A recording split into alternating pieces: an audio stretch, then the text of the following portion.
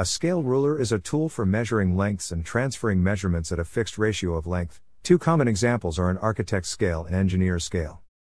In scientific and engineering terminology, a device to measure linear distance and create proportional linear measurements is called a scale. A device for drawing straight lines is a straight edge or ruler. In common usage, both are referred to as a ruler. A triangular architect's scale, made of brass. An architect's scale is a specialized ruler designed to facilitate the drafting and measuring of architectural drawings, such as floor plans and multi-view orthographic projections. Because the scale of such drawings are often smaller than life size, an architect's scale features multiple units of length and proportional length increments. For accuracy and longevity, the material used should be dimensionally stable and durable. Scales were traditionally made of wood, but today they are usually made of rigid plastic or aluminum. Architect's scales may be flat, with 4 scales, or have asymmetric 3-lobed cross-section, with 6 or 12 scales. In the United States, and prior to metrication in Britain, Canada, and Australia, architect's scales are marked as a ratio of x inches to the foot.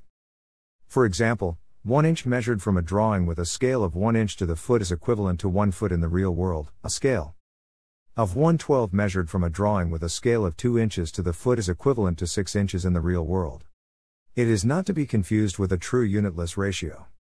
A 1:5 architectural scale would be a 1/60 unitless scale since there are 60 inches in 5 feet. Typical scales used in the United States are: the following scales are generally grouped in pairs using the same dual-numbered index line. One scale is read from the right and the other scale is read from the left. Add history. Architect's scale rulers used in Britain and other metric countries are marked with ratios without reference to a base unit. Therefore, a drawing will indicate both its scale and the unit of measurement being used. In Britain, and elsewhere, the standard units used on architectural drawings are the units millimeters and meters, whereas in France centimeters and meters are most often used.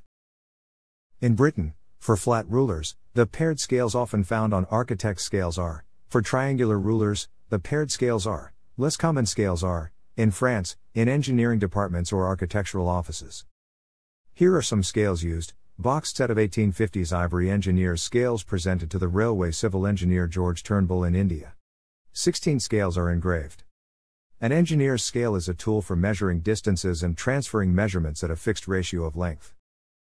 It is commonly made of plastic or aluminum and is just over 12 inches long, but with the only 12 inches of markings, leaving the ends unmarked so that the first and last measuring ticks do not wear off.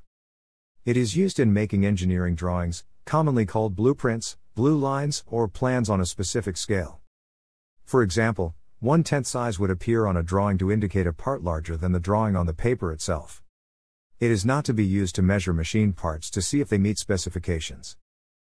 In the United States, this scale is divided into decimalized fractions of an inch but has a cross-section like an equilateral triangle, which enables the scale to have 6 edges indexed for measurement. One edge is divided into tenths of an inch, and the subsequent ones are directly marked for 20ths, 30ths, 40ths, 50ths, and finally 60ths of an inch. Referred to as 110, 120, 1:30, 1:40, 150 or 160 scale. Typically in civil engineering applications, 110 is used exclusively for detailed drawings. 120 and 140 scales are used for working plans. 160 is normally used only to show large areas of a project. The engineer's scale came into existence when machining parts required a greater precision than the usual binary fractionalization of the inch, as in the architect's scale, for houses and furniture. They were used, for example, in laying out printed circuit boards with the spacing of leads from integrated circuits as 1/10 of an inch. Thanks for watching.